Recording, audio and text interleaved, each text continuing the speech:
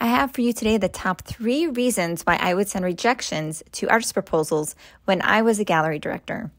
1. The application was incomplete or unclear.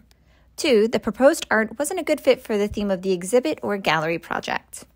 3. The artwork is similar to the work of another artist we were already committed to working with. This was usually something basic like similar subject matter or medium, etc. Notice how quality and uniqueness of the artwork wasn't one of the top 3 reasons proposals were rejected. In my 20-year career working in arts administration, sitting in and on countless juries, I never once heard the jury laugh at a proposal, say the artwork was garbage, question why the applicant thinks they're an artist, and none of that, nothing like that at all. I know it can feel disheartening to receive rejection letters, but please don't respond by making a dramatic pivot in your art making.